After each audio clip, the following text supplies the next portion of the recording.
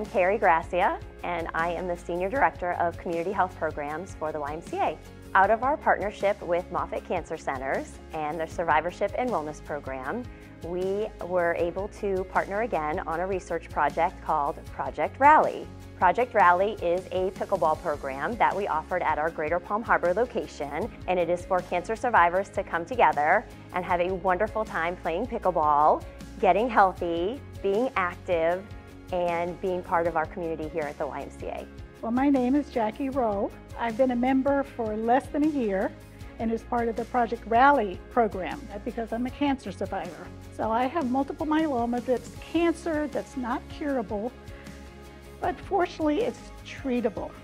So I underwent chemotherapy. Then the recommendation was that I have a stem cell transplant. So in the same year, diagnosed in May of 2019, December of 2019, I had a stem cell transplant. I've been on chemo, though, for 5 years.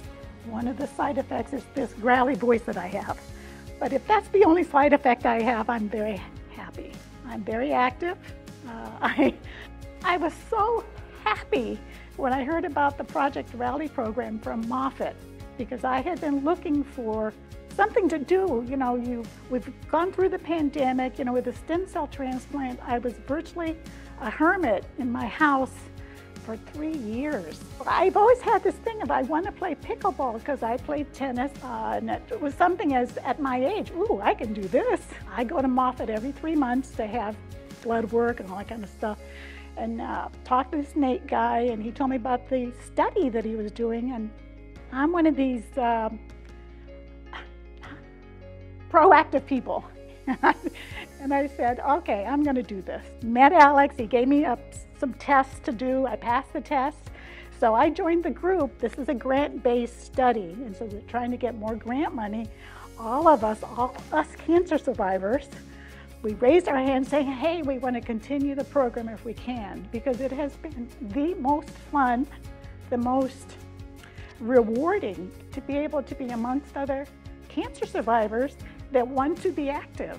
I had the privilege of coming to visit on multiple occasions when the pickleball group was getting together to play here at the branch, and it was wonderful to see the members greet each other and be excited to play against each other, and they had fun. They were laughing, having a great time. They were counting how many volleys they hit. It was really a great experience for me to see them have a great experience at our YMCA. Being around people that are at the same level as you are. And I don't know if it's special with cancer survivor, but if you mishit something or, you know, the ball whizzes past you or whatever, we laugh. Laughing is one of the most important things you should do. Belly laughing is the type of thing you should do every single day. And pickleball with the Project Rally people makes that happen.